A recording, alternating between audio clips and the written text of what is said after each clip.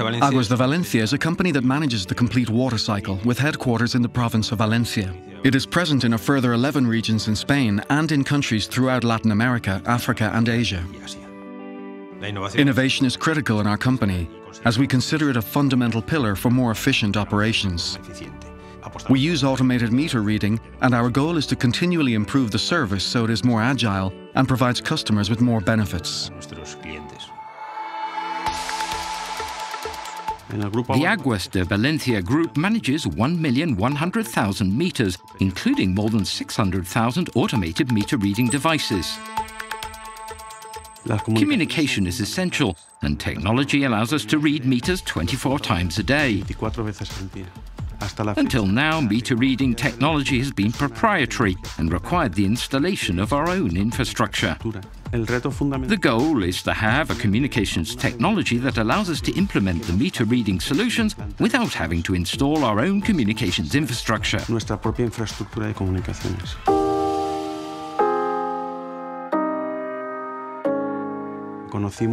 We knew that Vodafone was developing Narrowband-IoT technology. It was a good match with our work methodology, and this fact led us to agree to a trial to define an operating model for the future. The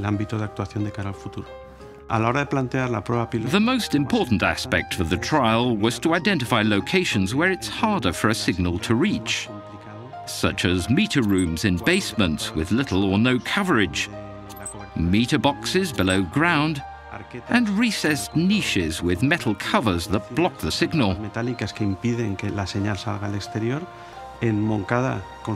We found locations with all these issues in the village of Moncada, so we decided to perform the trial there.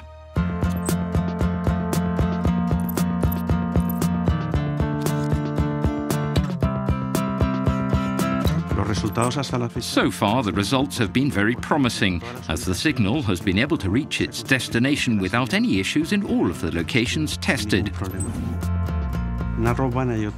If Narrowband-IoT becomes a standard, we'll be able to outsource communications to a telecom carrier that guarantees data quality and security.